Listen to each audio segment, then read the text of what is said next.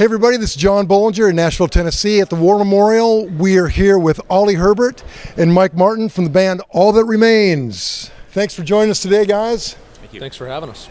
Awesome. Hey, let's start talking about some of your guitars. Okay. Oli, why don't we start with the guitar you're playing? This is a Jackson Warrior 27 fret custom shop in LA. It's got neck through construction and reverse headstock. Floyd Rose, FU, which is Adam Reaver's company. It's Floyd Upgrades. Oh. And we have titanium in here, and makes it sustain and resonate much longer. Okay. And you're running EMG pickups? Yep, 81, 85. As you see, I only have one volume knob, so I don't need a tone knob because I'm playing metal. You know, right. Tone up all the way all the time. Yeah, great, perfect. Yep. And you were saying, so you're using, it's a 27 fret guitar. Correct. But are you utilizing all 27? No, I mean on the latest release I did a harmonized tap thing where I actually did hit the high G just to say I could do it, but I think I got the 27 so I can have access to the 24. I think on my next guitars I'm going to go back to a 24 fret because I feel it's a little bit crowded up here for me, and I like to have not be so spacious down here. Right. Makes the neck longer, so. Sure. And big frets, right? Those are yes, 25.5 scale jumbo frets. Yeah. And is that an ebony fingerboard? Indeed it is. Great. Is that your number one right now? Yep, this is my main guitar right now. Oh, very cool. Very cool. Well, while we're here, Mike, why don't we talk about your, is this your number one right now? Yes, it is. Charvel Desolation. Something I'd actually never even heard of until about a year ago, but I came out with this new one here, and it was actually a lot more perfect for me than I expected. Super simple, a lot like Ollie's 81, 85 on the EMGs, and one volume knob, one three-way switch there. Super simple, 24 frets. I don't need 27, but sure. Got the locking tuners back here instead of the. I don't like to get too complicated with the Floyd Rose and the floating tremolos and stuff. So just really basic and just an easy playing, simple guitar. I love it. Great. And are these active electronics on the? Yes. So you're both using active electronics? Yes, have been pretty much forever.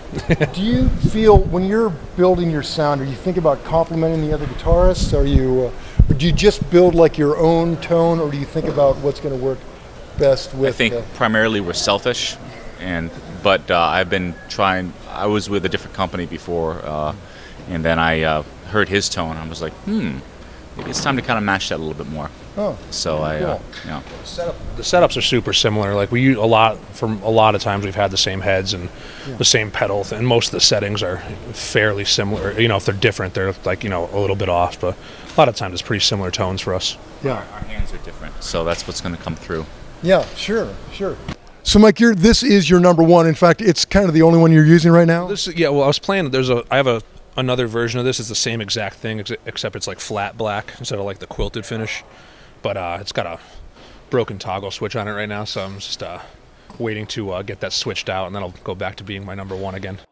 He wants me to tell you why it's broken. I was angry on stage one night, and I threw it, and it broke. So nice. Very rock and roll. There's one of those shows where like they make you go, like the tickets say 7 o'clock, and then they make you go on at 6:40, and then you drink vodka, and you get mad about multiple things, and maybe some some buried emotions come up or something. So we got done playing. I just threw my guitar on the ground, and I didn't tell Mike from Charvel that story. I didn't tell him that when I asked for the new toggle switch. But if he sees this, sorry, Mike. Yeah. I didn't mean it. It was somebody else trapped inside my body. Yeah. Turns out Mike's an angry drunk. Yeah. See. I didn't go to the gym that day or something. Is that what it was? I don't know. It was the end of the tour. Yeah. So number two is now number one. Number one is going to be repaired. Yeah. Number one and two are it's all the same. It's exactly the same. It's just a different color. Oli, let's hear about this. So is this your number two? Yeah, this was originally my number one. It's had some issues with it that I just got resolved, so I might bring this back into rotation. But as you can see, it's a crimson swirl paint job. Same setup with the pickups, and obviously one tone knob or one toggle switch. Now the inlays here, these are my custom inlays. These are Viking runes. Oh. And this stands for Rayado, which is the journey.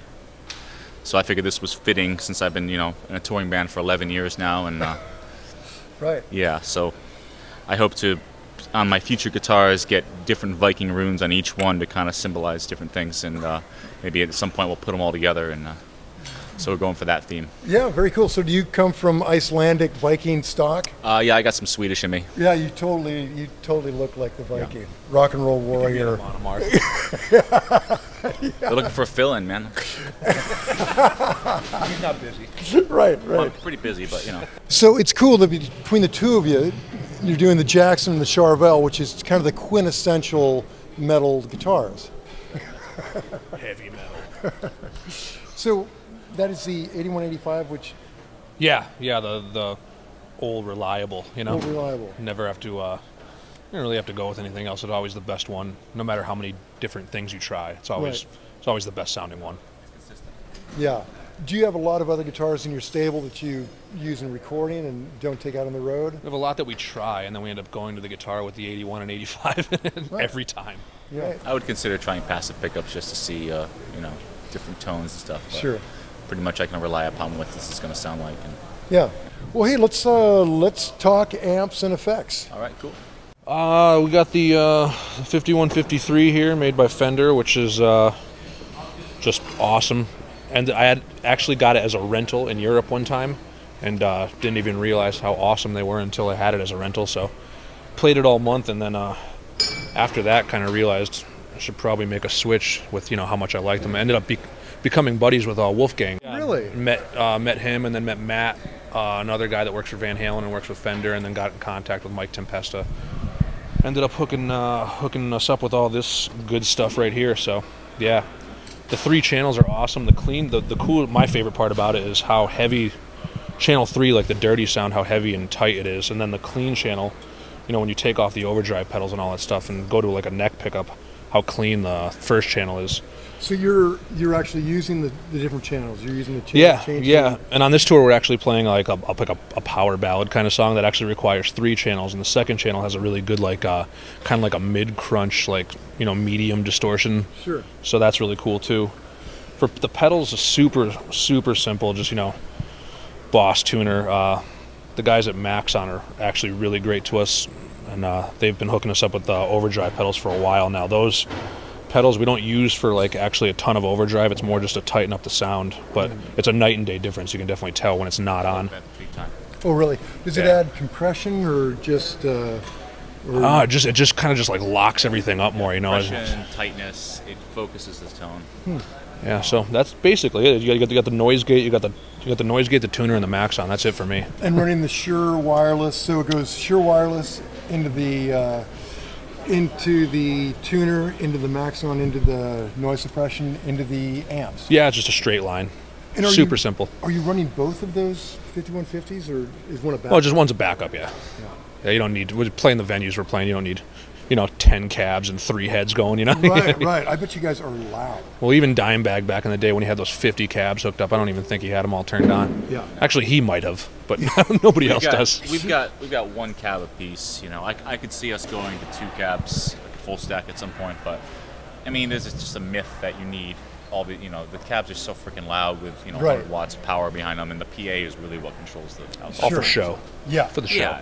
Yeah. And they feel good. Yeah. Makes you feel like a rock superstar. There's not a lot of room on stage here, so you gotta, have your more space to move around. I think that's a little more important. Sure.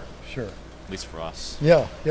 So, Oli, you're running a very similar rig, right? Mm-hmm. Yeah, we got the MXR noise clamp for my my gate, same Maxon pedal, and the Boss tuner, tried and true. Right. That's it.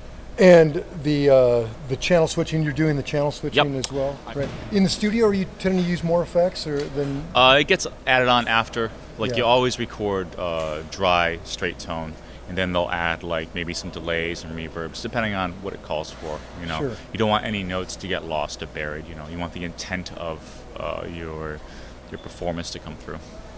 Right. And I mean, in that really fast stuff you're doing, a delay could really muddle the attack and muddle where the pocket is. Yeah. I mean, right now live it's okay going dry because like a room like this, it's very cavernous. it will be a natural reverb in the room, so my lead tone will cut through, I think, okay. Sure. And tone is really, it's in the hands. Yeah, yeah. What piece of gear, aside from a guitar amp and pedals, could you not live without? I have my Korg PX5 Pandora's box. Oh. And if you don't know what that is, that's a little modeling amp, you can record with it, it creates loops and stuff like that, and I can basically write with it, practice with it. It's a wonderful tool, headphones, so I don't piss anybody off. So on the bus you can work with that or backstage? Yep. Great, Yep. great. Mike, what's your one piece of gear? You say no guitars and no amps? Without guitars and amps, what's aside from your current rig here? Yeah, what's without that? your current rig, anything we've talked about. Oh man, I don't even have a real. Yeah. Yeah, I know.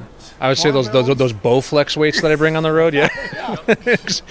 Just nothing guitar related at all. Just a bench and some weights so I can get some exercise during the day, so I don't have to sit around all day. That would be my answer. Yeah. Great. Well, gentlemen, thanks so much for joining us today. It's really been a pleasure meeting you both. Yeah. Thanks for having us. Okay. Great. Yeah. Thank you. Thanks.